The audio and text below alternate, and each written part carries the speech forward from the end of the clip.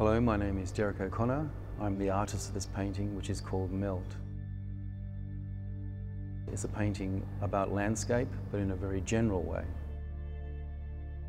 Landscape painting comes in many different pictorial forms. My interest has been from abstract expressionism. The actual format of the canvas is a landscape format.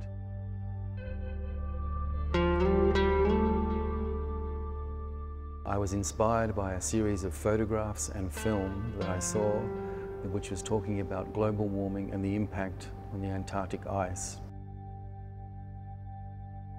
What caught my attention was the refraction of Arctic light through the ice and then the reflection into the water.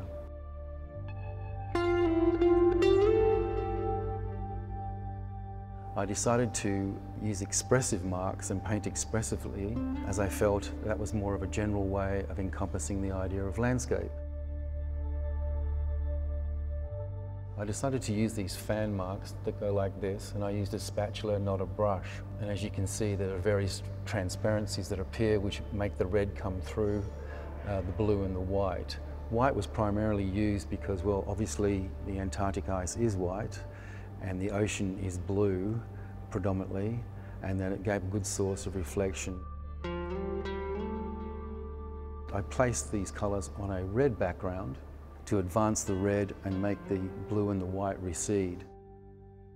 I also painted this painting in a very intuitive kind of manner. So for instance, if I didn't like this mark here, or if I took a drag down like this or going like this, the way that I put the mark on, I could take the mark off and then refill it.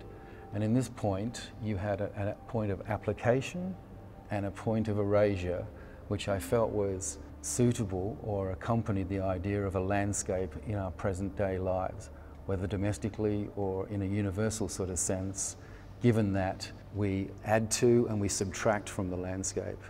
And I thought that the idea of Antarctic ice melting was a very good and immediate example of that very concept, or that very idea of application and erasure.